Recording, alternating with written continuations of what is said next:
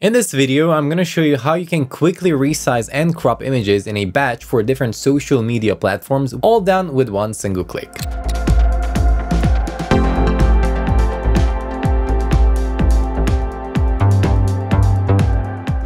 We're going to use the batch image editor in the UniConverter during this tutorial. So if you don't have it yet, you don't have the UniConverter yet, be sure to download it from videoconverter.wondershare.com.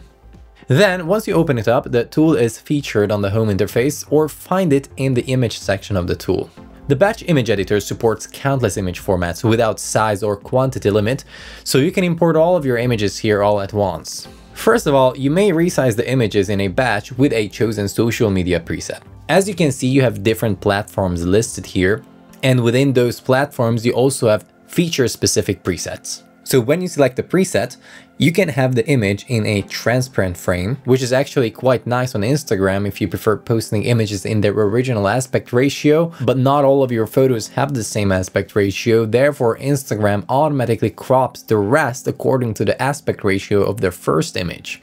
But you can also zoom into the images and crop them to these aspect ratio presets. You may also set the resolution completely manually. Down here, you can either choose fit with background or stretch to fit, and can also choose a background color if you don't want to use transparent.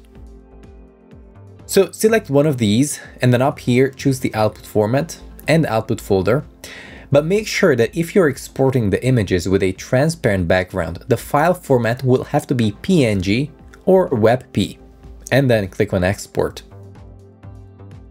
The other feature is regular cropping. You also have several presets here. These are the most commonly used ones on social media. Also, you may use the presets in the resize feature as a cheat sheet so that you don't have to look up different aspect ratios and resolution requirements. Custom setting the resolution is also possible, including rotating and flipping the images. Alternatively, you have several other settings that you can do to your images, including basic adjustments regarding colors, image enhancement, background removal, or adding a watermark.